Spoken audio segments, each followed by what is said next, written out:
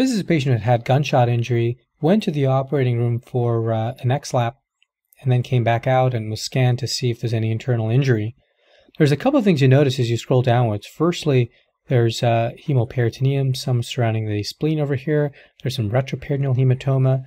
On this slice, you notice that while the IVC may be flattened, its attenuation is almost identical to that of the aorta. And we'll come back to that observation in a little bit.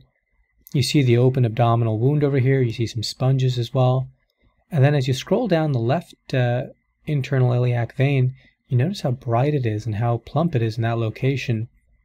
And you scroll along the left pelvic sidewall, you see a contained collection of contrast arising from the left internal iliac artery. So that's going to be a little pseudoaneurysm, but you'll also start to notice a connection between the left internal iliac artery and that left internal iliac vein as well.